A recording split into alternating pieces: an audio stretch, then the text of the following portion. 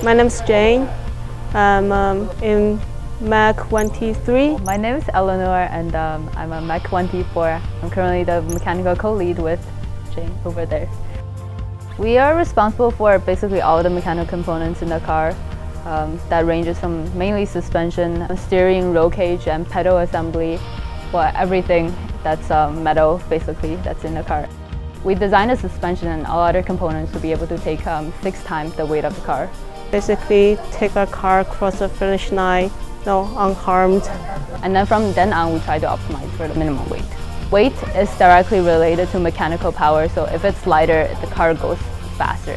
Lots of fighting with the aero team because we want our space and they just wouldn't give much of a space. Now we have finished pretty much all the designs and done the engineering drawings and already sent out for manufacturer to making our parts. But there are still some small components left. Hopefully by April we're going to finish all the mechanical components and start implementation to install all the components to the car by May, and hopefully we'll have a car that's rolling in June.